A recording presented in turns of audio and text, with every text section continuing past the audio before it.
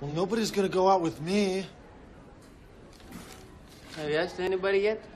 No, but who would? I don't even have any good skills. What do you mean? You know, like nunchuck skills, bow hunting skills, computer hacking skills. Girls only want boyfriends who have great skills.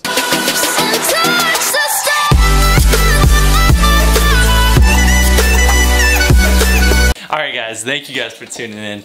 And today we are taking a different approach. We're not taking the normal usual fitness route. We are going to be going over a topic that might help. This is like a personal development channel, guys. I mean, you can get better. That's what we all try to do. This is not my Kindle back place thing. I actually borrowed this from my mom and I have to return it sooner or later. She's probably gonna see in this video and she's gonna want it back. So, I'm gonna be covering, today we're covering charm. What works with women? What works on first dates? What works on any kind? If ladies comment on here, if it does work, if it don't, be like, hey, don't ever try it again. I read books, guys. I'm not ashamed to say this. I'll read books on personal development. I'll read books on confidence. I'll read books on charm. I'll read books on everything. I just read personal development books and I love it. So, and again, I think you should work on yourself first before jumping in any relationship. I work on myself for very long. I'm one of those people that's more kind of selfish. That's why things don't work for me. I like to do a lot of things my way, and then I like to do, I have to feel like mutual connection and mutual like energy is being put into both people. I can't feel like it's a one-way thing. Like if you're putting all your work into a relationship, you're not getting the same back. I mean, I feel like you're doing all the work, which at most times I think it should be a 50-50 thing.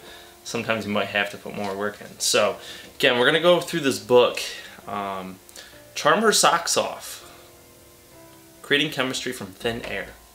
And ladies, let me know if these work. Like, comment below. This is principle number 19. Cultivate a vacation mindset. Take her to parts of the town where she isn't familiar. So these are something you could do, I guess, on first dates. Restrict access to her phone. That's something that drives me nuts. Whenever somebody takes out their phone while you're like hanging out, I never do it. I never do it because you should show the time and attention to the other person. So if that works, I don't know if you guys are cool about it. I mean it's alright to Snapchat or, I never bring a camera anytime I go out on a date or anything. Like, the camera stay here.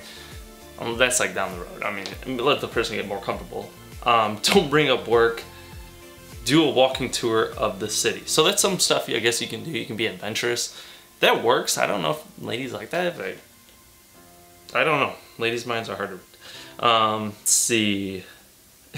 Avoiding the dreaded creep label. So guys, if you're feeling like you're just a creepy dude, creeping on ladies, and ladies you feel like you're creeped out by the guy, how do you avoid this? I guess this would be like holding eye contact. For ladies, I don't know if it's like a battle of who looks away first. Like when you look at a dog, you're like, you're just staring at the dog and the dog's like, who's the master? But I think it's more just looking at her in the eyes when she talks, and that's the kind of things. So examples, this is like if you wanted to make the first move, or just touching the small of her back while walking next to her. To me, that's kind of creepy though. Like for women, I don't know. But playfully hip bumping or pushing her while walking. So, you both are walking, just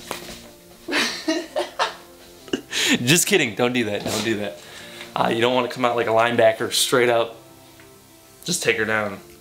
Don't ask for her permission. Do ladies like that? Do you want to be asked first? Or should a guy just go right for it? Is a gentleman kind of way to ask?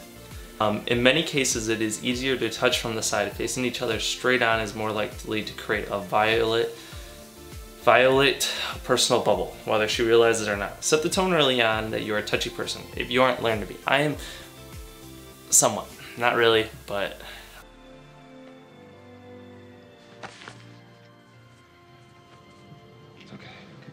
like hugs, like when you go see family members, hugs, to me that I don't like it. High-fiving, playing with her hair while sitting next to her. I might get your hair in a knot.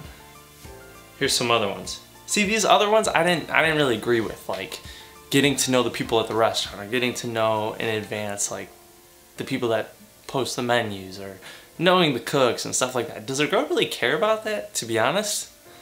I mean, if you walk in, you're like, hey chef, whatever. Is a girl gonna be impressed? I don't know. I don't know. That's why we're going over these together. If you guys enjoy these videos, I'll do more of them. Now, when it comes to texting, do girls like doing that 21 question thing where you're just asking them questions? Because then again, I've seen in other videos where you should just ask, again, if for the first date or another date, and then really talk mostly when you're interacting one-on-one. So, is it supposed to be like, hey, what's your favorite color? Hey, what's your birthday? Hey, or should you wait for this stuff and just interact with her one-on-one on a date? So far, I've heard mostly that you should just go on the date, ask her on dates. That's what texting should be, in communication, or phone calls. That's like back in the day. These are kind of dates that I think would work. What's the ladies' thoughts on mini golf, driving range, cooking class, cooking dinner together, gardening? I would never want to do that. Who wants to garden on a date? Hiking, that'd be fun. Biking, trivia nights, painting class, canoeing, just not float. Working out together, number one. Building picture frames, that's alright. Karaoke bar, private karaoke room. Painting pictures of each other with crayons.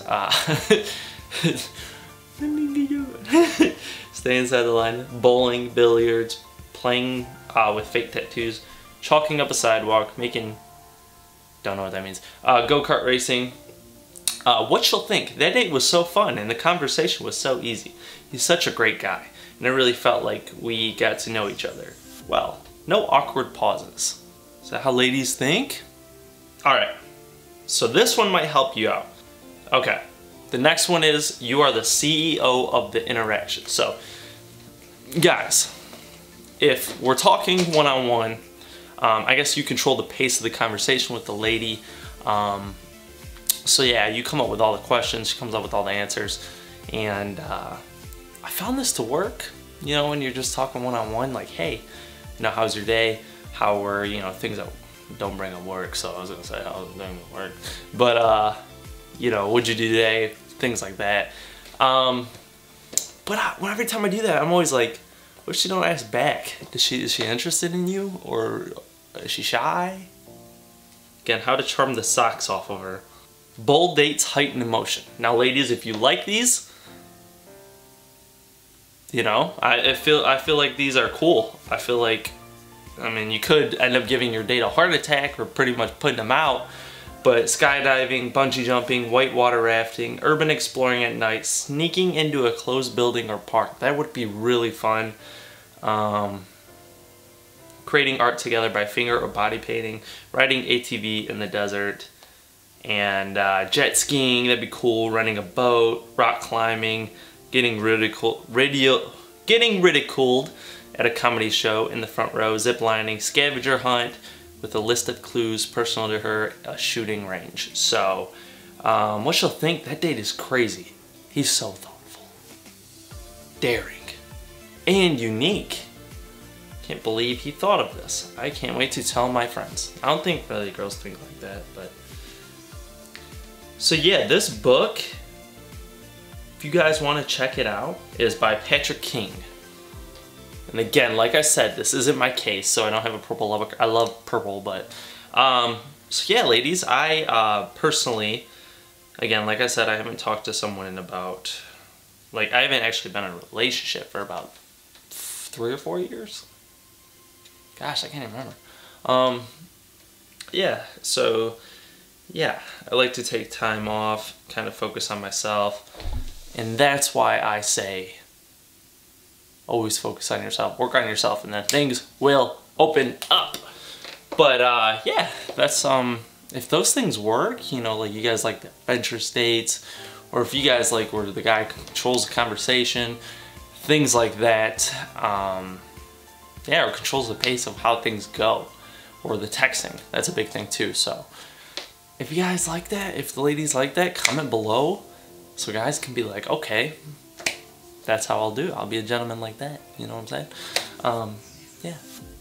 So, again, like I said, guys, I am one who, you know, when things pop up, I don't really focus on finding at the time. I mean, I have where I've been like, okay, I want to, you know, gotta find somebody. I want to be in a relationship. Don't want to be single for life. Single for L. But yeah, I mean, I think when you wait and the time's right, things will open up. You'll find the right person. So, again, guys, make sure to like, share, subscribe. If you guys liked this, I will do other books. And we'll do some funny little stuff out of it. You know, I laugh at some of the stuff when they say lady thinks like that. I don't think ladies think like that. I don't know how ladies think, but certainly not like that, I don't think. But yeah, if you guys want to see more, like, share, subscribe. Let me know. Comment in the section what you think. If you like it, I'm out.